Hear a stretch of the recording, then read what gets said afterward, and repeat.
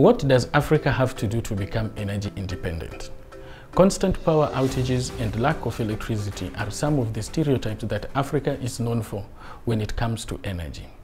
The energy debate has been here for a while now. However, for Africa, our voice in this debate has been more like a murmur, if not a whisper. So how do we change the narrative?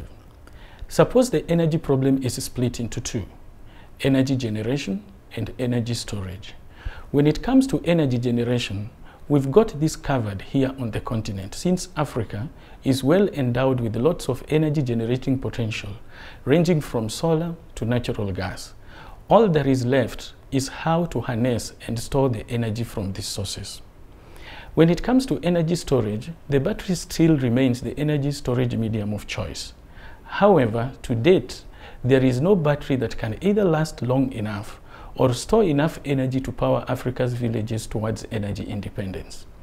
We must therefore invent alternative forms of energy storage, such as storing hydrogen in liquid organic hydrogen carrier systems. Liquid organic hydrogen carrier systems are not only environmentally safe, but also allow us to store energy for longer without energy losses. And the stored hydrogen can then be used further to generate electricity or even as a fuel. It is this concept that was going to be explored in the coming Tokyo Olympics game, where hydrogen was going to be used both as a source of electricity and as a fuel. Africa has many cutting-edge researchers with the capacity to design new materials for storing energy, such as liquid organic hydrogen carrier systems.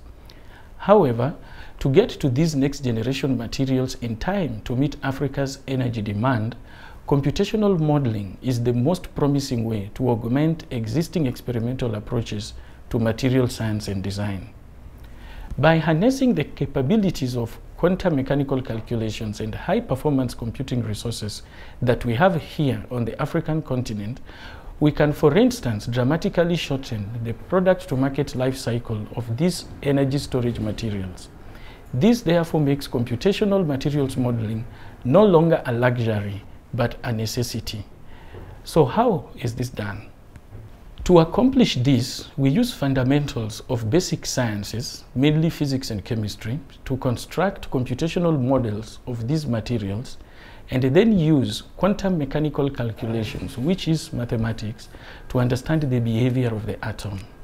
This is because the atom is the smallest unit of matter, and hence the basic building block of any material. Thus, having a fundamental understanding of the behavior of the smallest unit of matter allows us to accurately predict the next generation materials. However, these quantum mechanical calculations are computationally expensive, hence require the use of high-performance computing facilities or supercomputers. Fortunately, the Center for High-Performance Computing in Cape Town, South Africa is available for free for all African researchers and academics. All that is needed is internet access and a login device. So, if Africa is to be on the path towards energy independence, there is a serious need for many more computational material scientists that can keep up with our homegrown experimental researchers within the continent. This is because we still do not have enough students pursuing careers in basic sciences, mainly mathematics, chemistry, and physics. Basic sciences understandably lose out to other nobler professions such as doctors, teachers, and even engineers when it comes to safer careers of choice amongst young people. However, the fourth industrial revolution is here, and with it comes the need for those like me who still desire to solve real African problems using basic sciences. The stigma associated with mathematics, chemistry, and physics here in Africa is real. When one declares interest in pursuing these subjects, you must contend with questions like, where do you intend to work?